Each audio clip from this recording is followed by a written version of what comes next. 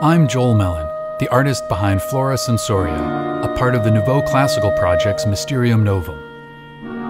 Flora Sensoria is an experiential piece inspired by synesthesia, a neurological condition where one sense is perceived by another, automatically and involuntarily, perceiving sound as having color, associating physical distance with letters or number sequences. My work explores the involuntary and personal nature of these sensations through interactions with paper flower sculptures. These sculptures convert the vibrations of your touch to electrical signals which produce real-time responses in your other senses via sound, light, and physical force.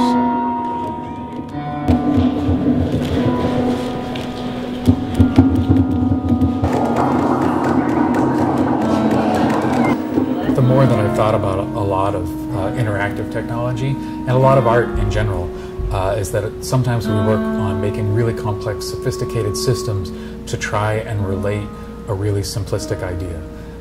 And what I wanted to, if you could put all of this in a small little idea, in a nutshell, was to just have that simple interaction. And if you have that, and it's done in a meaningful way, then hopefully you'll remember that.